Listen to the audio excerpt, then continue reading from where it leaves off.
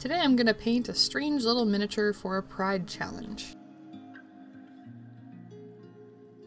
So I'm a member of the Goobertown Hobbies Discord community, which is a pretty fantastic community centered around mini painting that's full of chill and welcoming folks. It's a great place to chat about all my different hobbies, including mini painting, as many of the members are passionate multi-hobbyists like me who just love the process of making things. Throughout the year, the community hosts casual mini painting challenges with no prize or competition involved, just a fun way to challenge yourself on a personal level. June marks the second annual Pride Challenge, which has a simple theme: paint a mini that describes what Pride means to you. For these casual challenges, a lot of folks will either choose something from their pile of unpainted models, or 3D print a new model for the challenge. I don't have a 3D printer, nor do I have a huge pile of unpainted minis to choose from. Having as many hobbies as I do means I don't really accumulate large quantities of any one thing for any one hobby. Over the years, I've accumulated a few bags of leftover bits from a few different boxes that I've owned previously or that friends have given to me, and I keep these on hand in case they become useful for kit bash projects. Kit bashing is a term that's used when you grab pieces from commercial model kits to make something new with them, or to add onto existing models or dioramas or things like that. Most of my bits bags are pretty small and they don't have a lot of variety. The one exception is this Tyranid Battle Force box from the early 2000s. This was gifted to my hobby pile by my partner, who used to play Tyranid, and while many of the larger models are already painted and I won't be repainting them, I was able to scour a bunch of unpainted or primed Genestealers out of this box, as well as a huge bag of random unpainted bits. Since the plastic from this Tyranid box is currently the only major source of spare minis that I have, it became the weird choice of inspiration for my Pride mini from last year. This little Tyranid Genestealer, who has separated from the swarm to celebrate its uniqueness. At the time, I chose to paint it in the colors of the genderqueer flag, since Tyranids don't present as a particular gender. Its flag consists of an old sprue beam and a banner flag from some old high elf sprues that were gifted to me.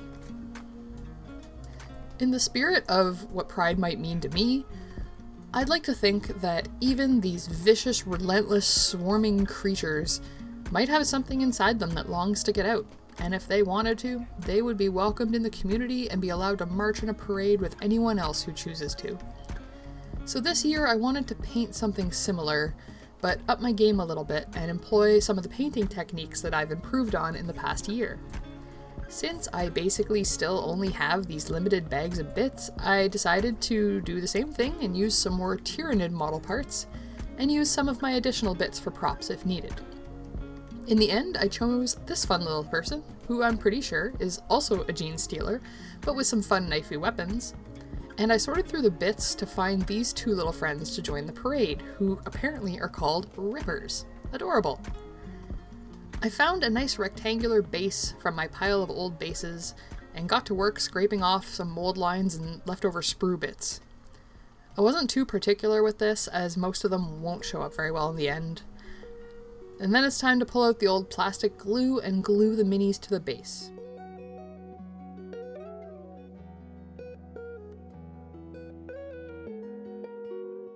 So here we have a short scene jump because I forgot to hit record on a couple of bits. Sorry about that. So let's catch up while I paint some flat ivory white on the model. Since you've last seen me, I've done a nice simple zenithal prime on the mini, which is a far cry better than the prime job you saw in my last mini painting video, so good for me. You'll also see that I added a flagpole and a flag. These bits are actually from the same high elf sprues that I used to make last year's Pride mini flag, but this time I used an old spear for the pole, hacking off the arm that held the spear as well as the crossbeam near the top. Then I grabbed one of the elf's cloaks and glued it to the pole to make the flag. Once the model was primed, I grabbed a quick photo of it and prepared a concept in Clip Studio Paint. I knew I wanted the main Genestealer to be accented in a rainbow of colors, and I decided I would make the Rippers outfitted with the colors of the pansexual and bisexual flags. Tyranid Genestealers can breed with any gender or species, so it seems to loosely fit with the theme. Much like my first mini, these folks decided to form their own little swarm and parade with their friend amongst the community and not be evil anymore, which is pretty cool. I have no idea if that's actually viable. I'm guessing probably not, but it's a wholesome feel-good story and that's what I'm going with. So back to this paint job. This ivory white base color is being laid down on most of the mini because the Genestealer and Rippers will be white for their base color, and also because the white paint is a perfect base for laying down all of the bright colors that this trio will be sporting. Once the ivory white is all laid down in 2 thin layers, I begin to add splashes of hot pink to the weird little Tyranid crevices as the accent. Since most of the Games Workshop paint jobs I've seen for Tyranids seem to consist of white with red in these crevices, I thought it would be a fun spin on that. This part was pretty finicky, since all these crevices are pretty tiny. I use a fine tip brush and just take it slow. If I mess up a brush stroke here and there, I just go back in with the ivory and clean up the edge for a nice clean look. I also add hot pink to the knifey weapons and the mouths of the Genestealer and the Rippers.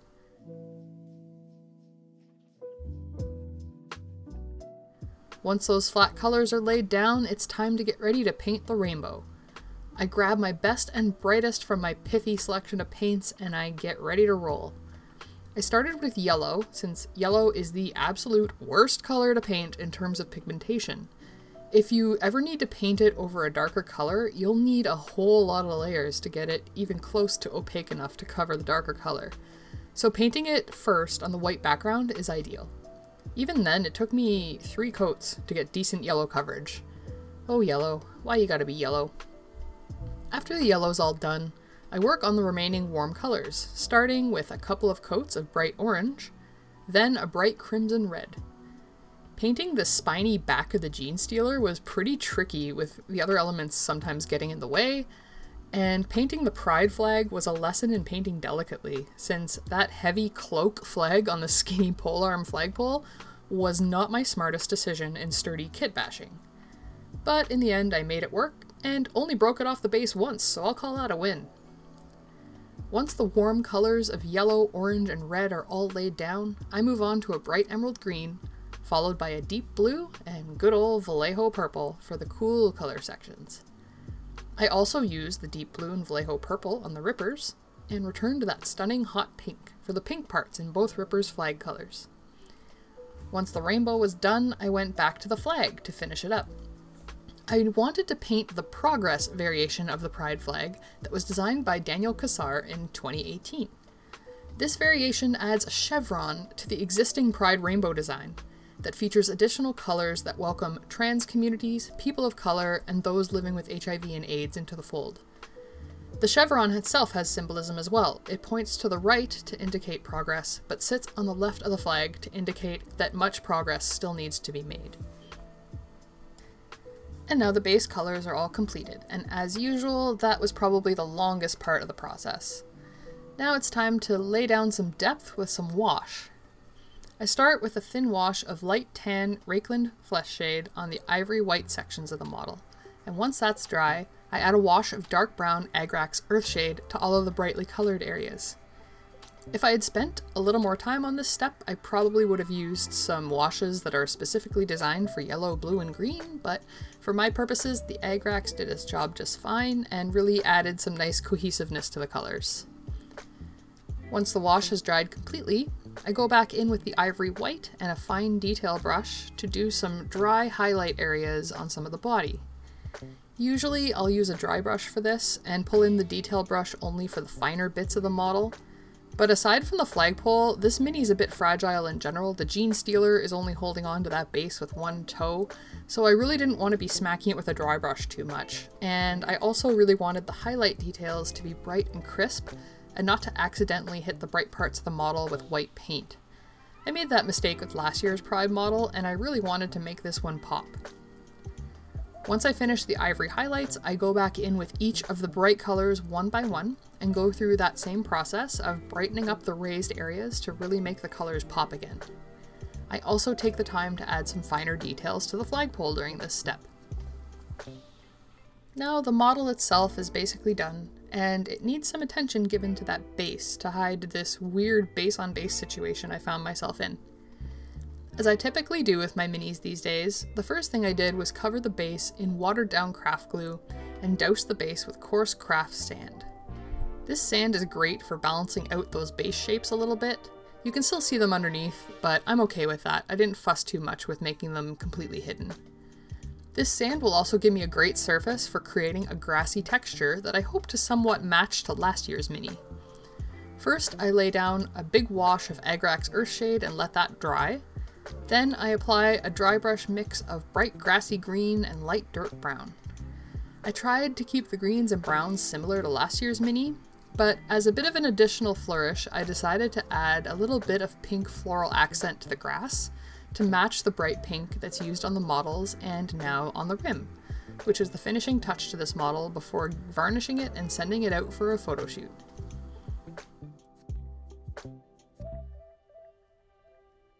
And with that, this year's Pride Tyranid is complete. I'll be the first to say that the theming is a little absurd and silly, and while I'm sure this model will give some folks a giggle, and I hope it does, the intent isn't to poke fun at the base subject matter, of course. It's just to provide a cheerful Pride-themed narrative while having some fun with some spare miniatures I had on hand. On a personal note, LGBTQ rights mean a lot to me, and it's enjoyable to find creative ways to incorporate that into my hobby work when I'm able to.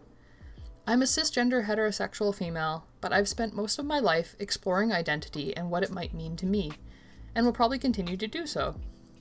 Over the years, I've had the pleasure of celebrating close friends who have come out as LGBTQ, and I've done my best to be a strong ally for them. That said, I'm not flawless, and I'm always looking for ways to do better. And to return to the theme of the day, I think that's what Pride means to me, supporting my LGBTQ friends and family, and always striving to be a better, more supportive ally of the larger LGBTQ community and the local spaces that support it. If you want to be a better ally, there are a lot of ways to do so. One of the easiest shows of support you can do is add your pronouns to your social media profile and your email signature and wherever else you might sign your name. Make an effort to follow your local LGBTQ and BIPOC organizations, listen to what they have to say, and find out what you can do to help. Speak up in your social circles. If you see or hear someone being hateful, don't stay silent.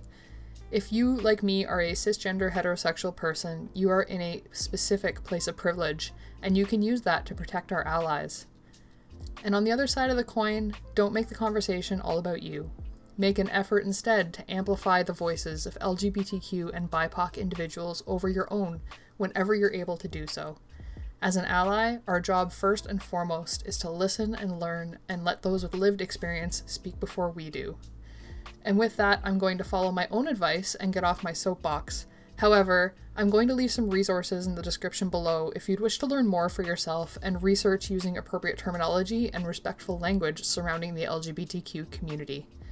This is a topic close to my own heart, and much like these little Tyranid pals who decided to go against the grain to march with their friends and support each other, I will continue to make the effort to be the best ally I can to my friends and my family this month and every month of the year. Happy Pride, everyone! I hope you enjoyed this video, and I'll see you in the next one. Bye!